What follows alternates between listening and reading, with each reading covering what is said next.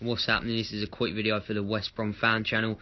Thanks to Connor for letting me come on and share my thoughts on how the season's gone. Now, we started off with Tony Pulis, which was shambolic. It was just funny. We were so boring. I remember I went to the away game to Southampton because I don't live that far from there, and we were absolutely just diabolical. I think we only had like one shot the whole game. We lost 1-0. We were shambolic, and then I knew it was time for change. Now, Pardew was just why did people employ him? He's only ever had one good season. That was at Newcastle when he came like 5th in the league. But other than that, he's just been an absolute crap manager. He just makes you angry. Even saying his name is just frustrating.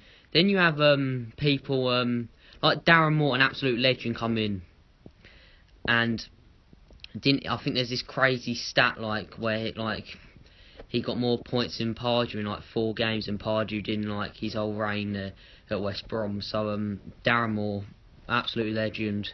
But I would not give him the job in the Championship just because he's a legend, and no one ever wants to see a legend fail, do they? So, in my opinion, I think West Brom season has been appalling, to be honest.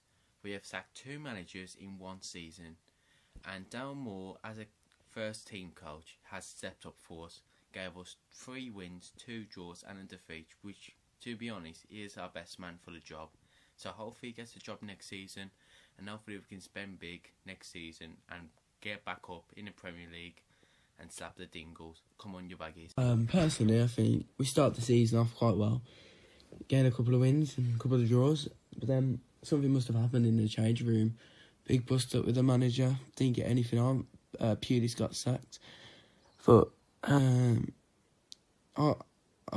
blame partially the owners because if you look when Peace had the club, he was committed, really committed to the Albion, and now if you look at these new Chinese owners, he only flies over once every month, not even that. But yeah, that's it. I think we'll do good in the Championship if we get all these players. I hope all the players will stay, but I doubt most of them will. But hopefully, come on, you baggies. I think this season has been absolutely awful.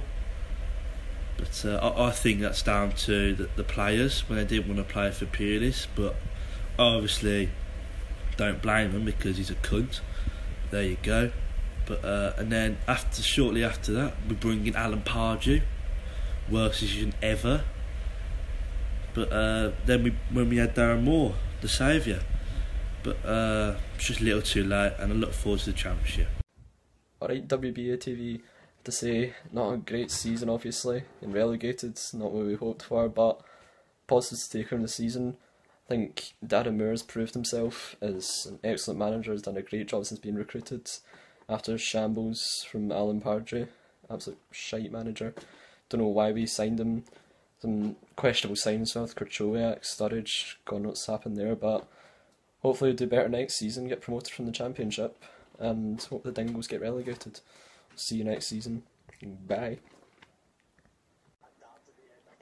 Alright, WBA TV. I think West Brom were pretty pish for most of the season.